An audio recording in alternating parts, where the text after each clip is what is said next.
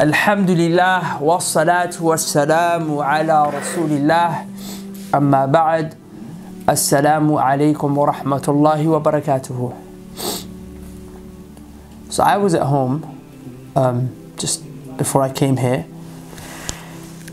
and I was in my study and I was thinking, and I started to think and ponder over the sisters.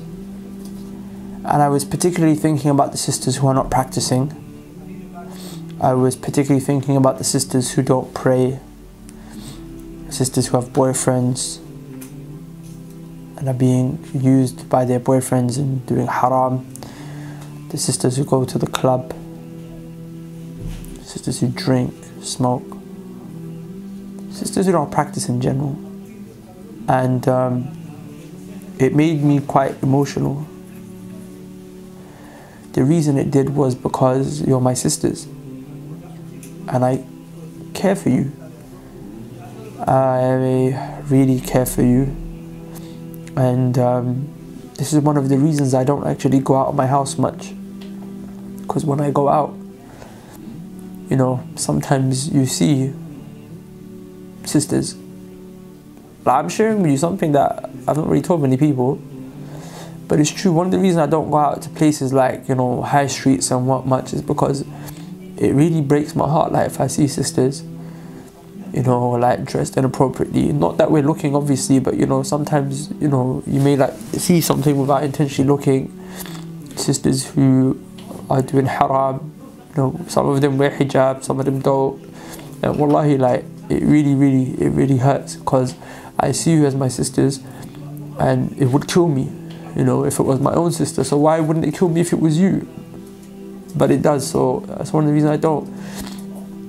And like, I'm sorry, I know I'm gonna mumble and ramble a lot in these videos because I haven't really prepared, and I didn't want to prepare anything. I just wanted to talk to you guys from my heart. I just wanted to have that heart to heart, and like, I'm your brother, you know, so please don't don't take it the wrong way. I'm your older brother, even though many of you probably don't know me, maybe watching the video for the first time, but just know you have a brother in Islam who cares. Yeah. So I was thinking about the sisters, right? And then I started to say, you know, I remembered Sumayya radiallahu anha. After talking to the brothers, I remembered Sumayya, and Sumayya was a Sahabiya from the Prophet ﷺ, Sahaba. She was a woman, and she was captured and basically, you know, tortured by a man called Abu Jahl. Abu Jahl was the biggest enemy of the Prophet ﷺ, and he tortured Sumayya. And he basically told her he was going to kill her if she didn't leave Islam, if she didn't utter and pronounce words of kufr and shirk. And she refused. A woman being tortured by a man. She obeyed and loved Allah so much, and she loved Islam so much, that she refused to utter those words of shirk, and her life was on the line. Do you guys know what Abu Jahl did? Abu Jahl took a spear and he stabbed Sumayya between her legs in her private part. She died. She became the first person to die for Islam that day. The first woman in Islam who died for the sake of Allah. The first martyr was a woman. And you know, I think to myself, Sumayya didn't give up her religion. She was faced with death. And some of my sisters have already given up on their religion, and they weren't tested with as much as a scratch on their hand or even a broken nail. Sumayya was threatened with death and she refused to utter words of shirk. And my sister, you disobeyed Allah for your boyfriend. You went out into the streets wearing makeup, dressing to please the men. You put aside the pleasure of Allah. I'm not having a go at you. I'm just telling you what I was thinking.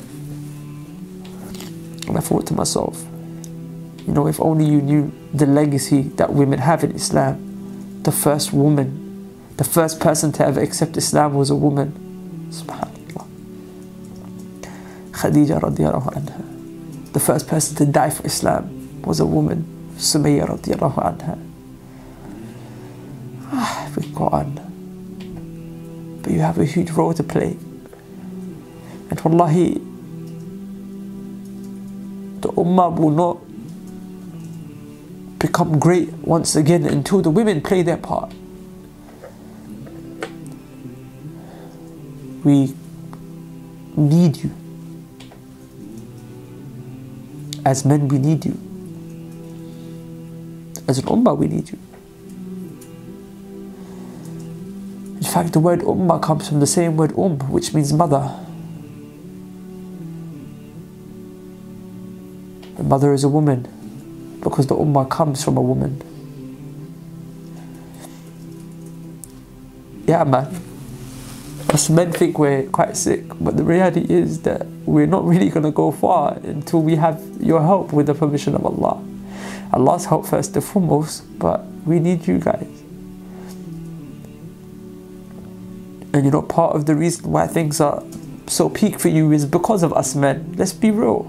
So I apologize for that. The fact that, you know, your brother was probably given more love and respect in the house than you just because he was a boy. You know, there's not enough stuff out there for sisters like there is for men when it comes to Islamic activities. I'm sorry. I apologize on behalf of men for that. I sincerely do. But my sisters, please, just know and understand that whatever it is you're looking for, because at the end of the day, I know you just want to be happy, right? I know the sister with the boyfriend, the sister going to the club, or the sister drink. I know you just want to be happy, right? I know, and I know you're not happy doing what you do. I know you're not happy when you, like for example, if you lost your virginity. I know that didn't make you happy. I know you probably felt so low when you did it. But then you did it so much, it just became regular. But I know when you think about it, it hurts you, it makes you sick. I know you don't like doing what you do. I know deep down, you're not happy. But what you need to know, that you will not be happy like this. Happiness is found only in Allah. Allah said, الذين آمنوا وتطمئن قلوبهم بذكر الله ألا بذكر الله تطمئن القلوب. My sister, the day that you realize that true happiness will come when you have a relationship with Allah, is the day you start to live life. Anyway, I'm going to cut it short. I just really wanted this video, the main objective, to start a conversation with you guys.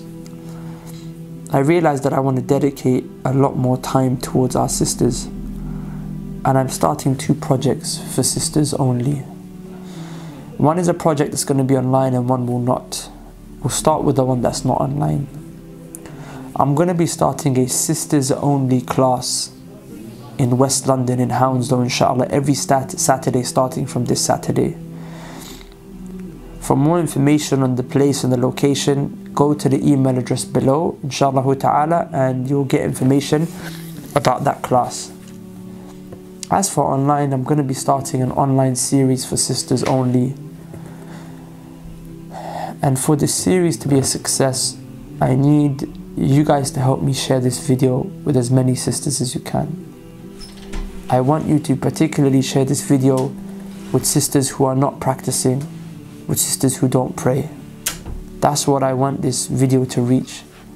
And I would love it if you could encourage them to subscribe to the channel for no other reason except for the fact that they will be able to get access to this online series for sisters. And it's something that I hope and I pray I can release a video for at least every week for the first few months. It's just going to be stuff relating to women, just so you guys, because you're special, you're important. I mean, the Prophet ﷺ used to have private classes for the women, so you deserve that as well, right? So please try and share this video with sisters, particularly who are non-practicing. I'm talking about the non-practicing sisters.